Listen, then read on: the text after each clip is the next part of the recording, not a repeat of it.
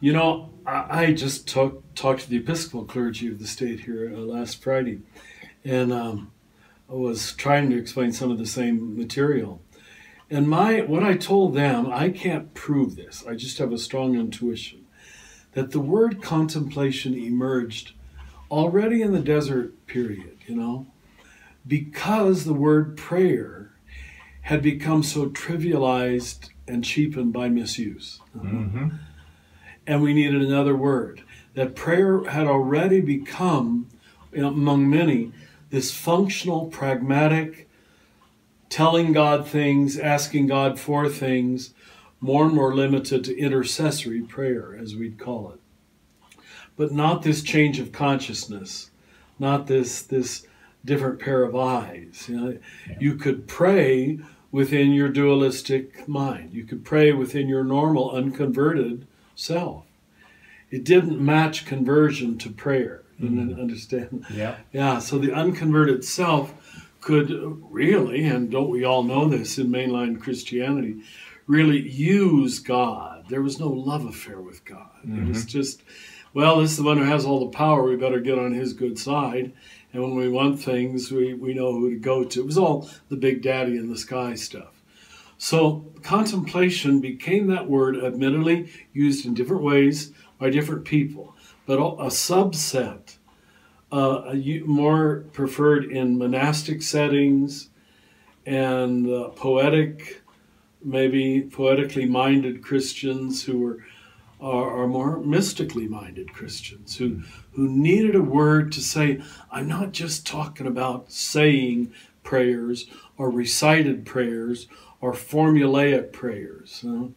So you probably heard me say, I'm convinced it is a different mind. The main way I can try to teach it is to put it in contradistinction to the antagonistic, problematic, calculating mind which we largely operate out of.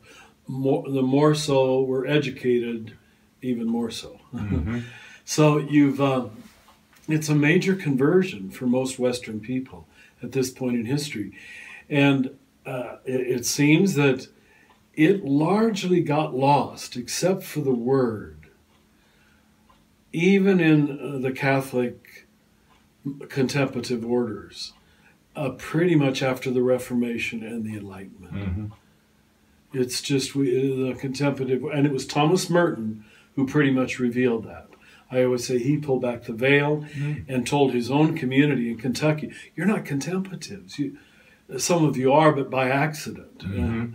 And many people do get there by accident, but not by systematic teaching. For really, I would say the last 500 years. Now, the whole thing's blown open in the last 30, 40 years. Yes. Where now we're rediscovering that there is a different mind that you have to practice. You have to learn how to go there, how to look out from a different pair of eyes than the problem-solving oppositional mind, the analytical mind. And, when I wrote The Naked Now, where I first really tried to communicate this, I expected I'd really get a lot of pushback. I haven't. I haven't. Quite the contrary, People just, if they read it, which apparently a lot of people must, with some kind of open heart and mind, they see the truth of it. It's just, this is just sort of obvious.